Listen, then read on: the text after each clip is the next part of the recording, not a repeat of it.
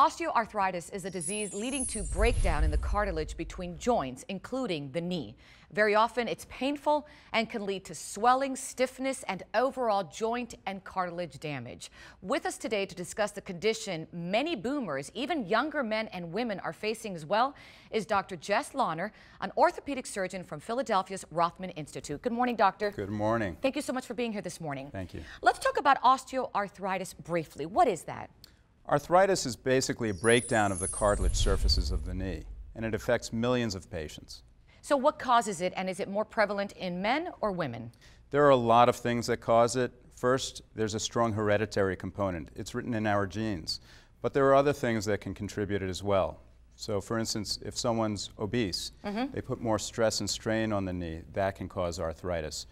Remote injuries to the cartilage or to the ligaments of the knee can also cause arthritis. And do you see it more in men and women in your practice? Well, about 2/3 of our patients are actually women. Really? Yeah. I would have guessed men.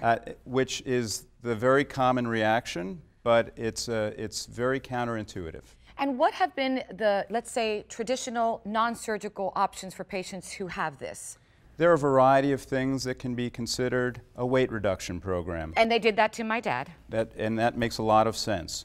Organized physical therapy. He did that too. Activity modification, medicines like nonsteroidal anti-inflammatory medicines. Tylenol can be helpful. Injections, and sometimes even bracing can be considered. And we did all that for my dad, so we had to then go to now a surgical option, and he actually did last year a total knee replacement. Common?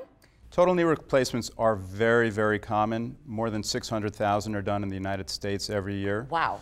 But about 30% of our total knee replacement patients are actually candidates for partial knee replacement because the arthritis is much more localized to one part of the knee. So what's the difference? I mean, I can imagine what it is, but can you tell me the difference between a total and a partial? And I guess the recovery, I'm assuming, is going to be a lot easier. Oh, it is. So let me just show you a model of, this is the model of a knee, and it actually happens to have a partial knee replacement in it.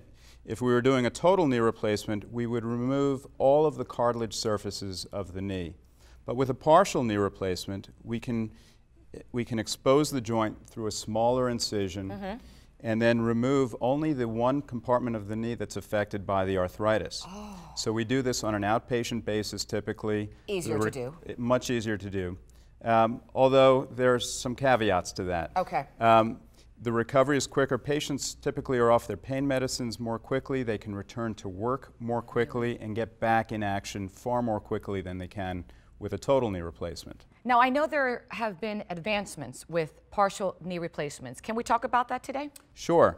As attractive as partial knee replacements are to physicians and to patients, the reality is that unless they're done with great precision, the durability of a partial knee replacement may not mimic the durability of a total knee replacement. And we certainly want these to last a very long time. So one of the biggest advances that has come out in the last 5 years in partial knee replacements is robotic technology. And what is that? Because I know we have a video for our viewers, and explain to us what's happening here. Well, basically what robotic technology is it's a very smart way of preparing the bone. We can determine in advance of surgery how much bone we want to remove, how we want to orient the parts, and it also allows us to very precisely balance the ligaments of the joint. And those three elements are contributing dramatically to the long-term success and durability of these partial knee replacements. So really making a difference for the patient, not only the next week, the next month, but long-term. Big time. Have you seen a patient that comes to mind that something like this and this advancement really was a turning point? Well, I've been doing surgery for nearly 20 years and using robotics for about 7 or 8 years.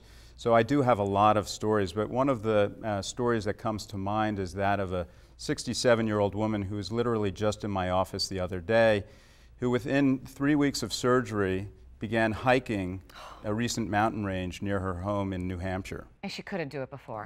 Before that, she was hobbled with a cane, couldn't enjoy playing with her grandkids, was really struggling. That's wonderful. Thank you so much for everything you do. Appreciate your time. Great information. And if you'd like more information on today's topic, go to our website. It's really easy, thebalancingact.com, or log on to Facebook /The Balancing Act Fans.